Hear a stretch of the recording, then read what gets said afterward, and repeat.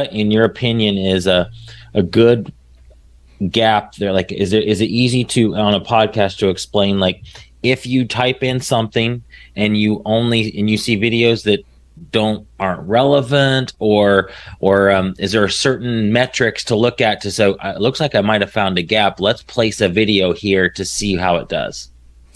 I don't know if there's enough time on this call to tell like exactly how to do that, but here are some guidelines that I would look for. If you're typing in things and you're hitting space and you get to the end where it's not auto-completing anymore, and you search that on YouTube and see what comes up, something that you can look at is the amount of views on that video.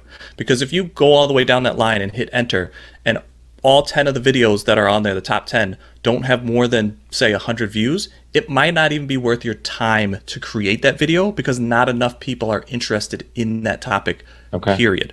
But the flip side could also be true. If you type in like how to start an Amazon business and you hit enter, and each one of those videos has 100,000, 200, a million, and you know most of your views only get 100, it's going to be very difficult to put a video there. Now, you want to shoot somewhere in between that. Each niche, each industry, each thing is a little different, so it's going to take a little bit of time. If you do this for a week, you should understand like, oh, most views in this Amazon space have 1 million views. I'm going to have a hard time getting any of my videos to rank here. I have to niche down into Amazon FBA or Amazon research or Amazon tools, and then just try to start building something there where there's a lot less competition. And then you'll know, once you start testing videos, you'll see, oh, I can rank here. And I can get on the first page of how to start an Amazon business FBA in Canada.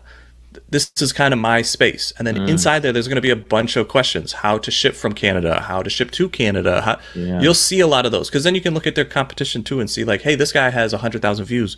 What other videos does he have? And then you can start pulling from that and say, oh, I should also do these videos, because there's a large gap here where there's one other person, and I can also put my 2 cents into this. It's not just one authority and that's the authority forever.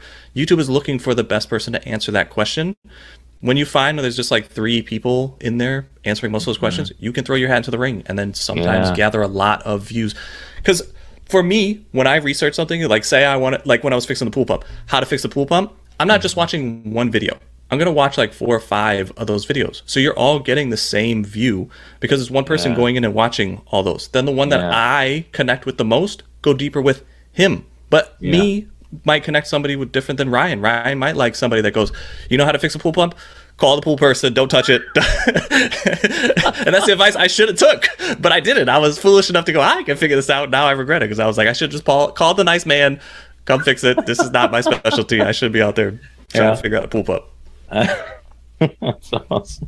Oh man.